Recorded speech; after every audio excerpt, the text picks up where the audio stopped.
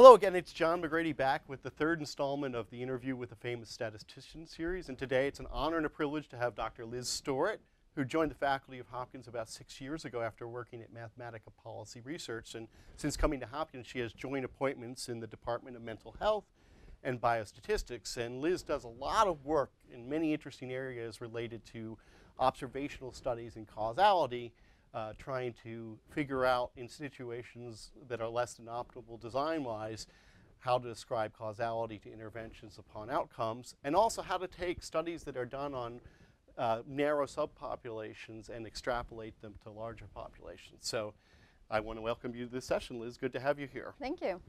So Liz, you've been active in both statistics and mental health research. Could you comment maybe on one or two major contributions to mental health and public health research in the past 10 years or so? Sure. I think there's really two main areas that make mental health research particularly interesting for statisticians and have led to some really good advances both in this mental health science and statistics. One relates to latent variable methods and the fact that in mental health we often can't measure things directly. We don't have a direct measure for schizophrenia or depression. And actually, I'll just, not to interrupt you, but Karen Bandine Roach, who was here on our first interview, talked a little bit about the methods Liz is referring to here. Wonderful. I was hoping that was the case. And so those methods, of course, are particularly relevant for mental health. And there have been many studies that either, for example, one I was involved in looked at trajectories, latent trajectories of children with autism and the ways that they develop over time, and whether there are different groups of kids in terms of their sort of growth over time in these latent measures. Another example looks at interventions and whether different interventions have different effects on different types of people. For example, there are some where they show that kids who have trajectories of high aggression sort of have particularly big intervention effects, and that these programs can really help lower their aggression levels. Excellent. Another example where mental health has really sort of made statistical and sort of scientific contributions is in cluster randomized trials. So a lot of mental health interventions are what are called preventive interventions, and so they're aimed to operate across a whole spectrum of individuals. For example, school-based preventive interventions, and so the challenge there, of course, is you can't randomize individuals. All the kids in the school get the same program. And so there's statistical challenges in how to design and analyze those sorts of studies. Excellent. So you've sort of alluded to this in some of your discussion here, but what do you see as some of the notable opportunities for statistics and biostatistics as it relates to mental health in other areas in the next 10 years or so? Yep, I think the cluster randomized trials is a big area. In fact, today the National Institute of Mental Health announced a new suicide prevention strategy for the country, and with suicide prevention, similarly, you don't know the people who are really at highest risk, and so they tend to be more of these universal prevention programs. And two other examples I sort of have particular interest in. One is comparative effectiveness, which is a sort of hot topic. That's a hot topic for in general, and relevant for mental health as well as other conditions. And there's huge data, electronic health records. I'm sure you'll be talking about some of those issues.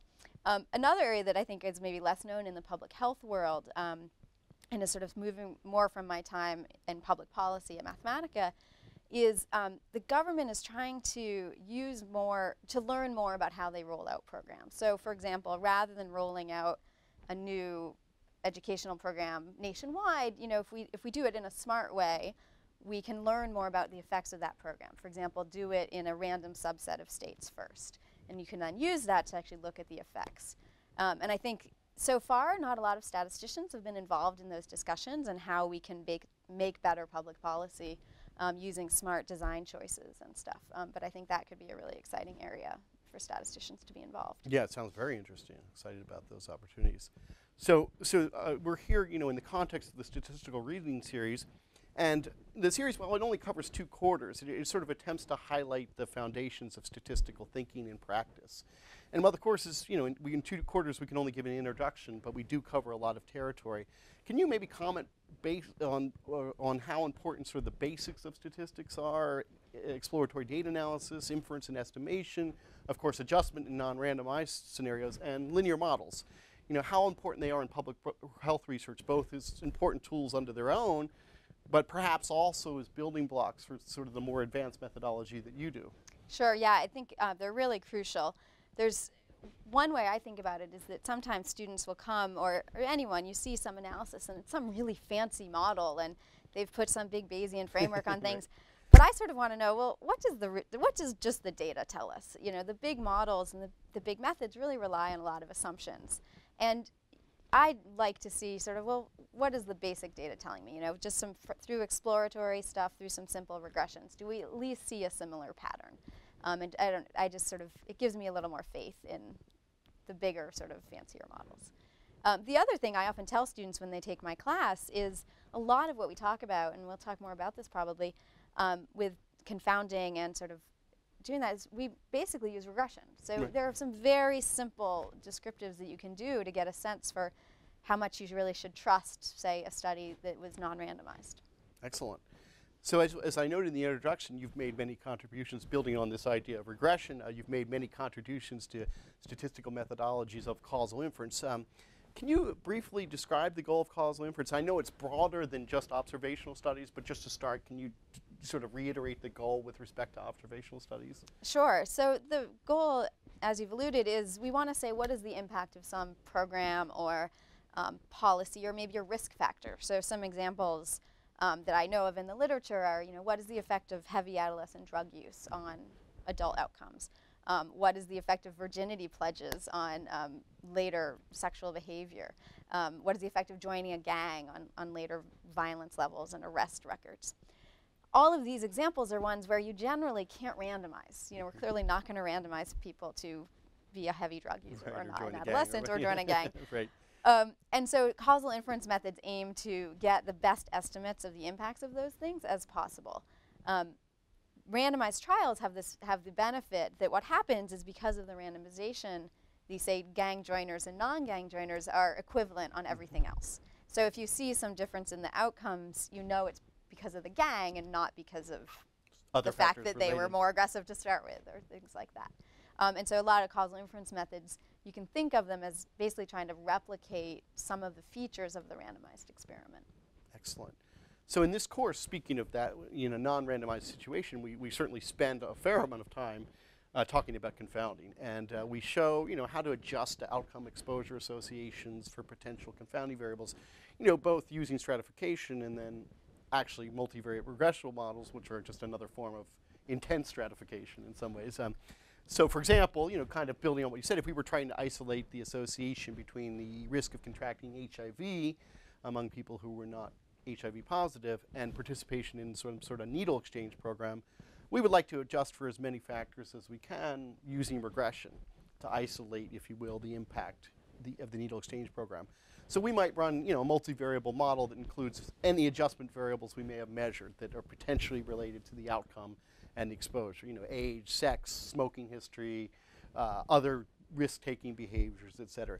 And this method, you know, it works well for a small number of such variables, but of course confounding is a complicated, multifaceted thing. So what are some of the potential limitations of taking such approach, and how have the work you've done sort of improved upon that? The main limitation, the way I sort of often think about it, relates back to my high school, I think, geometry or algebra class, where we learned about interpolation and extrapolation. And the main danger is extrapolating, is making out-of-sample predictions. So a traditional multivariate regression adjustment in this context will just sort of assume that that linear model or whatever model you're fitting extrapolates from one group to the other. In reality, though, if your groups are very different, if they have very different smoking behaviors, if they have different age distributions, different drug abuse history, that really might be based on extrapolation. So the groups you're trying to compare may just really be very different from one another, and in a way that makes that regression not trustworthy.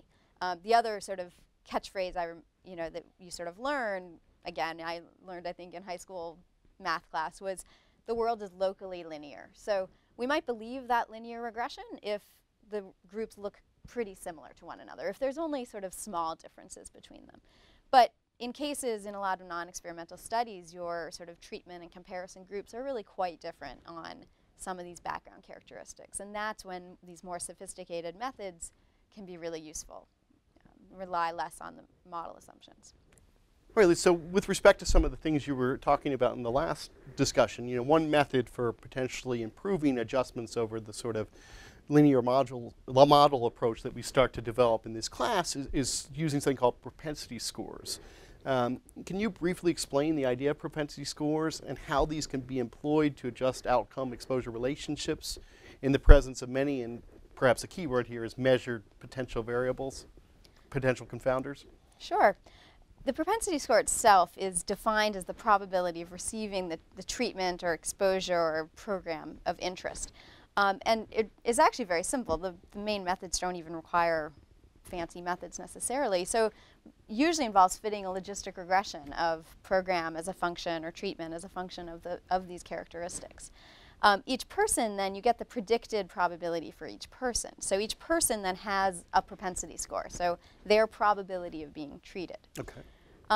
The sort of intuition behind that is then that if a group of people have similar propensity scores, that implies that they all had a similar probability of being treated. So let's say you and I each had, say, a propensity score of 0.5. Then maybe you ended up treated and I did not. That must have just been random.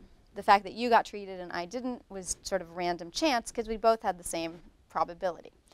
So then we could compare our outcomes, and it's like we've created a sort of mini randomized experiment.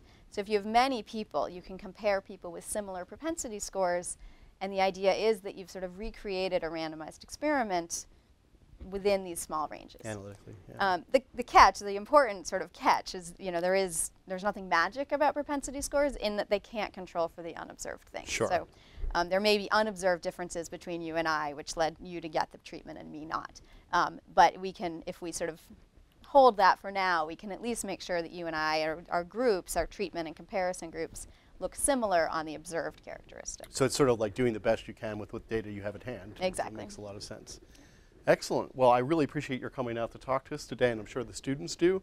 And I hope you'll think about this in our discussions of confounding and perhaps in your further work in biostatistics. And we'll look forward to coming back with our next speaker. Thank you very much, Liz. Thank you. It was a pleasure.